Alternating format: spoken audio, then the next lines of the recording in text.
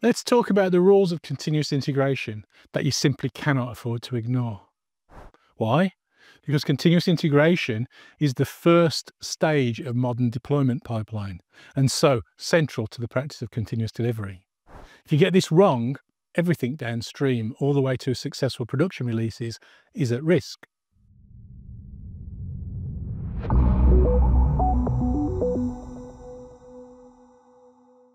Hi, I'm Dave Farley, and welcome to the new Modern Software Engineering channel.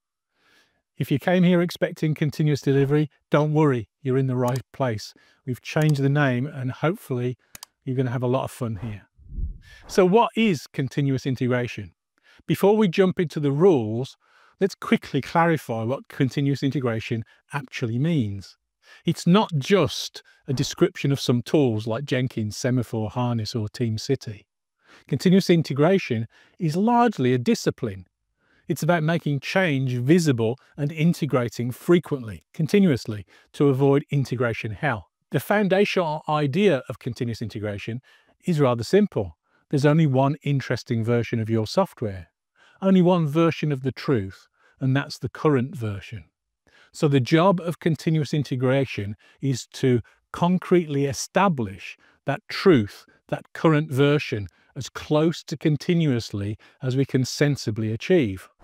Team members share their changes with each other frequently to ensure that the versions stay stable and works for everyone. Done right, continuous integration makes software development faster, safer, and more collaborative, and ultimately easier.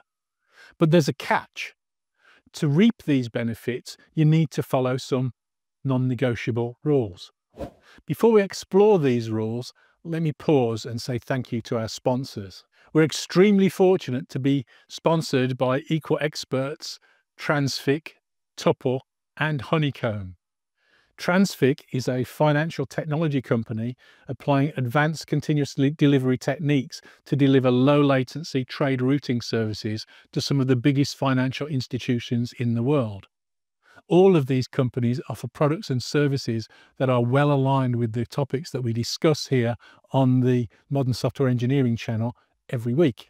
So if you're looking for excellence in continuous delivery and software engineering, do click on the links in the description below and check them out. I'd also like to add my thanks to our sponsors for continuing to support us through this new change to our channel.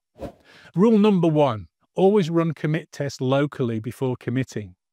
Continuous integration starts even before you commit your code. Write your test and run them locally first. This aligns perfectly and closely with test-driven development.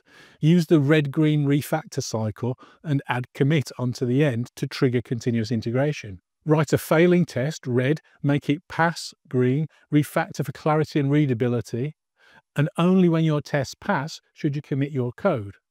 By doing this, you're ensuring that your changes don't unnecessarily disrupt the team. Rule 2. Wait for the results of the commit build. Once you've pushed your code, your job isn't over. You wait for the build results. Don't wander off to a meeting, lunch, or the restroom. If something breaks, you must be the first person to know about it and fix it. That's why I recommend keeping continuous integration build times to under 5 minutes. Rule 3. Fix or revert failures within 10 minutes. Failures happen, and when they do, act immediately. You should be the first person to see a failure that you introduced, and you should then fix it immediately. I recommend that you start a clock as soon as you see the failure, and allow yourself 10 minutes to either fix the problem or revert the change. Don't block the pipeline for hours or leave others stuck waiting. Small, frequent commits make all of this much easier to understand the cause of the problem, and so most of the time you can fix it within that 10-minute window. But if you can't fix it within the window, revert the change and look into it in slower time without being in anybody else's way. Rule 4. Revert changes when necessary. If your teammate breaks any of these rules so far and leaves the build broken and goes away from the keyboard, revert their change for them. The deployment pipeline is a shared resource and it's important. It's our route to production, so we must keep it flowing. Be polite but firm. Let your teammate know that their code broke the build and encourage them to be better disciplined next time. Rule 5. Monitor your changes through the pipeline. Even after the commit stage passes, your job isn't done. Keep an eye on your release candidate as it transits the pipeline. Is it passing acceptance tests, performance tests, and security checks? Your changes don't just need to compile, they need to be production ready. That's what the deployment pipeline is looking to establish. So if your commit breaks any of these tests anywhere in the pipeline, it's still your problem, and it's still your responsibility to keep the pipeline flowing. So once again, start a clock and give yourself 10 minutes to commit a fix or revert the change. Rule 6.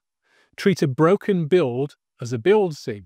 If someone else notices that your change broke the build before you do, then you've committed a build sin, and it's now on you to redress the problem. In some of the teams where I've worked, we had fun gamifying this. On some teams, we would wear silly hats until the next build sin was committed, and in others, we'd pay a fine to contribute towards the beer fund or something for the team. Rule 7. Commit small, commit often.